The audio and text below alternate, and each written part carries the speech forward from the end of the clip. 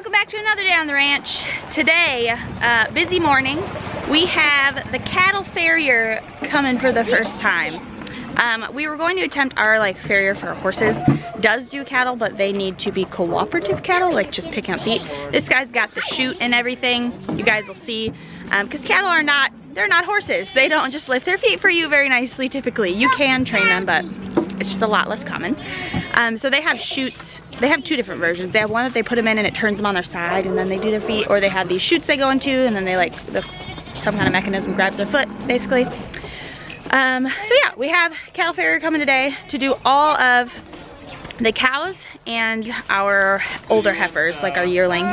That will be Emmy here, Delilah over there, Essie and Sadie over there, and then our new girl, which you guys haven't been properly introduced to yet, which is Maisie right there. Daisy is our calf. She doesn't need it yet. I'm not even sure if they need it yet, but I'm assuming this is a custom built rig. You can't order one of these? Yeah, you actually can. Yeah. Alright, as you guys saw, we are doing hooves today. I'm going to pop in and out of this video because we did record the whole process of doing everything, but some of it was hard to hear, like what he was saying or what I was saying. And I just wanted to fill in the blanks because I shared this on Instagram and a lot of people were super interested in the details behind it. So I was like, I'll just hop on and I will pop in and out of this video and share kind of the minute details around it. She's like, what is happening?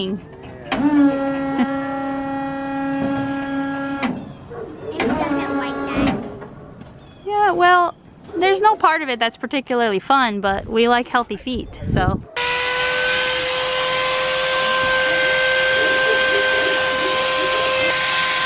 Tim's gonna be so bummed he's missing this.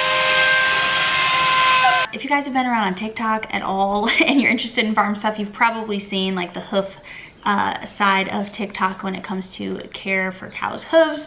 It is a little bit of a debate I have learned actually in the bovine world. A lot of beef cattle ranchers don't do hoof care, and to me that makes sense because a lot of their stock is going off to be slaughtered at 2 years old, and at that point it's really not needed. But in my opinion, I think breeding stock and all dairy cows obviously should have their hooves done, because they can get things like abscesses, any sort of things, just like a horse can. They don't need care every 6 weeks like a horse does, but at least 1 to 2 times a year I think it's important to do. Now if you live in super rocky terrain, you're not going to need this done near as often, maybe not even at all, but because our girls are being rotated every single day, they're really only on pasture, they're not at a traditional dairy where they might be walking on cement and rocks a lot, and unless they're walking through our lower quality pastures that have some rock in it, they don't really walk in rocks a lot. So their hooves were definitely due to be done, but they weren't overdone. You don't want to do them too often, you get them too thin. Yeah. You will cripple them. For sure. If we get long, she needs it, but yeah. Until she got like that again, I wouldn't. Okay. I wouldn't do it every 6 weeks. Well, yeah. I used to send them like Scott Davis is over in Mooresville. We go to his twice a year. Okay. So. That makes sense. So we're probably looking at once a year, maybe once every 8 to 10 months that our girls need to have their hooves done. So that's kind of what we have figured out from this first time getting it done. She's up and then you get I would grab her now. Go ahead, girl. Oh, it's okay. Oh, I know. It's okay.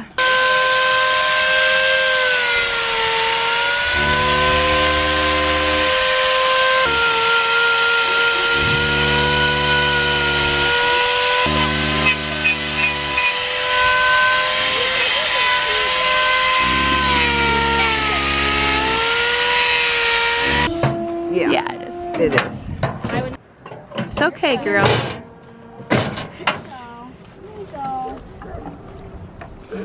There you go, Essie. Ryan's got his baby back.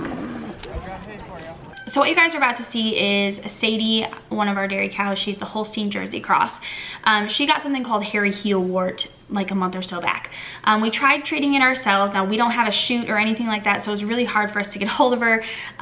We ended up having to like put her in the stanchion and like tie her legs, and like it was a mess, and it was really difficult, only to finally get it on her because she was just exhausted from fighting, which like isn't what you want to do. That stresses out your cattle. We didn't want to do that, but it was our only option. And you have to treat hairy heel wart because it's contagious. It can pass to the other cattle. The reason for it isn't quite known. Like people think like from them standing in mud. Now again, we rotate our girls pretty regularly. They're not really standing in mud a lot, but it happened around the time it had rained a ton. So even though she wasn't necessarily standing in mud, she was just standing in wet grass like a lot.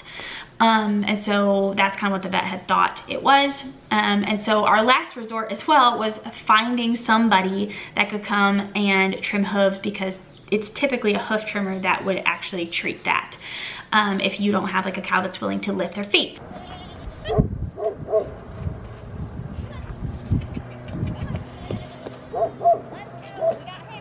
Sadie's gonna be longer, right? Than any of the others, right? Yeah, because she's got a bad foot.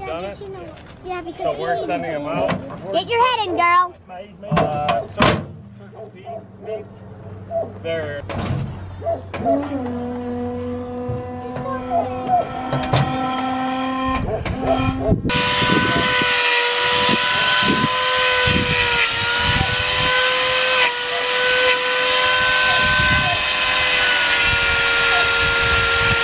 Just see how raw it is. Uh-huh. I didn't even do it that hard. I mean, I can just barely touch it. Yeah, anytime I do anything to it, she'd start Yeah. kicking.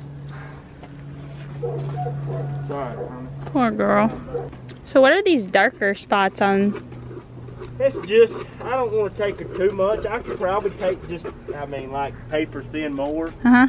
But I don't want to get her too thin. Mhm. It's just going to be trouble. She steps on a little gravel out here in the pastures. Gotcha. And I'll throw it out just like a horse.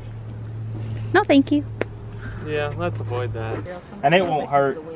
I mean, like your animals and stuff, it's Uh-huh. what stinks about. They won't mess with your dogs or anything like that. It ain't going to hurt nothing. Gotcha. He is putting this stuff called copper sulfate on her foot. It's actually a pond cleaner. We did try some natural options first. We always try to do natural options first if we can. We did a garlic honey on her, and it did help. We noticed a big improvement, but it came right back after.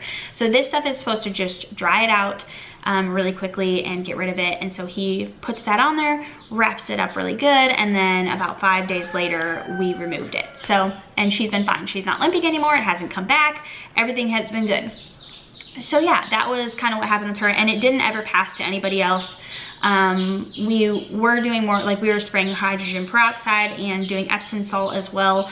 We tried multiple things, and then we're trying to like spray the other girls to make sure they didn't get it. But the good news is, like, since we move our girls regularly, lower chance of it being passed onto the others as well. So yeah, nobody else ever got it. It was only her, and now she is all good. That we can tell, she's always gonna have like a little almost wart looking thing there, is what he said. But unless it's bothering her, like if you try to touch it and it's bugging her, then that means it's actually back. But otherwise it's benign basically. That's it, Sadie, you're staying. You stuck, girl.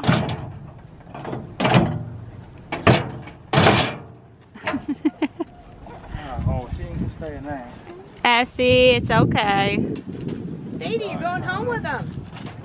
Man, we can just back her out. Yeah, that was kind of really the only thing that was wrong. Everyone else's feet were great. They were due for a trim, but it wasn't anything over the top. They weren't extra long or anything. It definitely was stressful for them, like hoof trimming. If they could just lift their feet would be great, but none of them will cooperate like that. And obviously we would rather have healthy feet for a short amount of stress. By the way, we have chicks in here, versus just like letting their hooves get overgrown. So we ended up paying about roughly $70 a head to get their hooves done, which isn't bad. Like I pay $75 to get front shoes every 6 weeks per horse. So it's comparable, but I'm only doing this 1 to 2 times a year. So it's relatively inexpensive. And if you can take your cattle to a hoof trimmer, he was only gonna charge us $30 if we could take them there.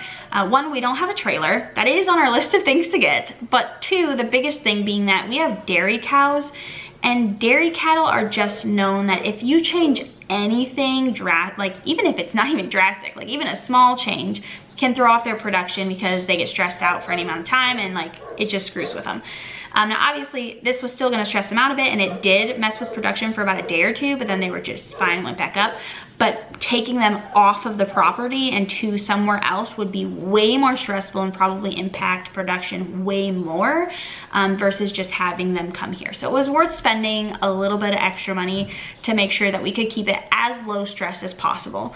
So yeah, that's kind of it. You guys saw the process of it. It was really quite simple. He uses just a good old grinder to remove, you know, any excess. And he did talk about, and I don't know if you guys could hear, because I saw like some dark spots still on their hooves, and I was concerned that they were possibly abscesses. He uses this thing, which I think I got a video of, that like clamps and he like pushes on the foot, because I think he was looking for soft spots. If it was soft, it was probably like an abscess underneath. I'm not sure, don't quote me on that.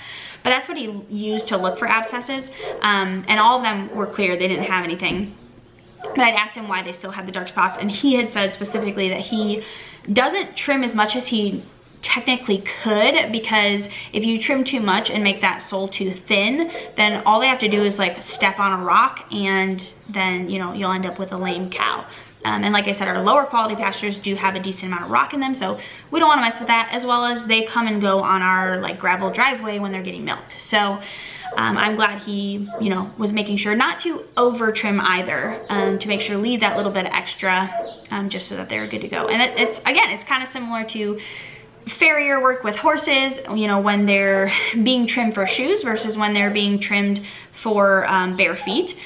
It's done very differently. You know, they leave a little bit more on when you are going to have just a barefoot trim versus putting shoes on. For that same reason, you don't want to end up having a horse go lame because it was trimmed too thin. One of the biggest things I've learned about cattle hoof trimming is it's actually really hard to find someone that does cattle hoof trimming in your area, at least someone that like has a mobile setup. For us in North Carolina. But basically when it came to Google searching, I found nothing. I could not find anyone that did cattle hoof trimming that was actually like in our vicinity where it wouldn't cost me an arm and a leg for them to travel to us. So I was very happy to find these guys through actually my horse trainer. So basically though, it's pretty simple. They have different chutes. If you've been on TikTok and seen it, sometimes they walk in and it's like a device that grabs their foot and lifts it up. Sometimes it's like what you see here with our girls, where they walk in, it like kind of holds them in and then it turns them on their side. I think that's really it. I'm trying to think if there's anything. I just want to make sure you guys can like fully understand all the details of it. Yeah, I hope you guys enjoyed this video. If you did, give it a thumbs up. If there are any other questions you have about it, like this is our first time experiencing like having it done, so I don't know a ton, but I might be able to answer it. So if you guys want to leave those down below, that's fine, and we will see you guys in our next video. Bye.